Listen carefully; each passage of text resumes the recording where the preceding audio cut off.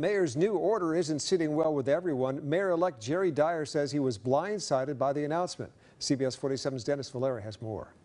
Ken and Catherine, the new mask requirement and the extension of the sheltering-in-place order really came out of nowhere for Dyer. But what really got him was the idea businesses would have to apply to be able to reopen.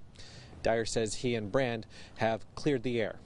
My plan is to accomplish these reopenings as quickly as possible to get people back to work and businesses open while keeping our community safe and healthy.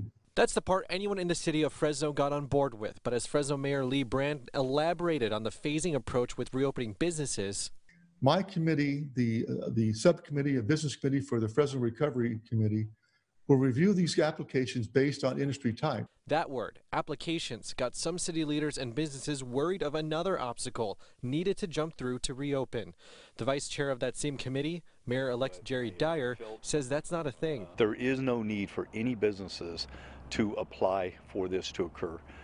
That may have been in a previous order that was written, I don't know. Dyer says the committee's goal has not changed. Open as many businesses as possible by May 7th, which is when the city's previous shelter-in-place order would have ended. Dyer says he and Mayor Brand are now on the same page, and all they both want are businesses to get back to work. And along the way, we'll be flexible. We want to monitor the numbers to make sure we're not doing anything unnecessarily to endanger the public. But the intent is to get people back to work and to get businesses open, as many as we possibly can, as fast as we can, and as safely as we can. Now, starting next week, the Recovery Committee will begin identifying by category what businesses can reopen and how they can safely do so. Here at Fresno City Hall in downtown Fresno, Dennis Valera, CBS 47 Eyewitness News.